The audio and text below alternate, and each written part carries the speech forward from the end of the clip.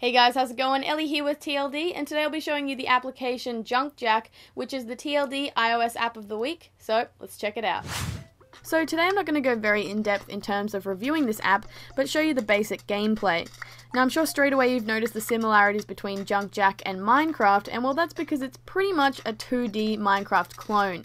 That's what makes it really interesting though. It's almost an exact copy of Minecraft, yet the 2D style along with the touchscreen controls makes things quite different. To move Jack, slide your finger left or right, and to dig, or I guess chop down trees and things, you continuously tap the screen on the object. Straight away I found this to be a pain, unlike in Minecraft where you simply hold down the mouse and your character will chop away at the tree. However, on the flip side, this is a touchscreen game, so it's kinda cool and it feels a little more interactive.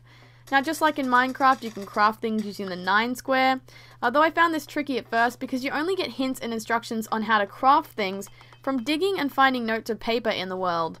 Personally, I'd prefer if this kind of thing was laid out from the start. But anyway, the first thing I built was a shovel, and you can make things like pickaxes. JunkJack has everything from cows, pigs, sheep, sunset and sunrise, to that crunchy sound when you walk, and even creepers, but they're really weird. Listen to this. Seriously, what is that noise?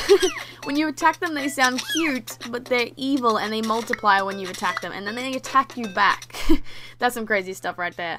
Anyway, JunkJack has more than 400 treasures to be found, 90 different materials for your buildings, and more than 130 crafts.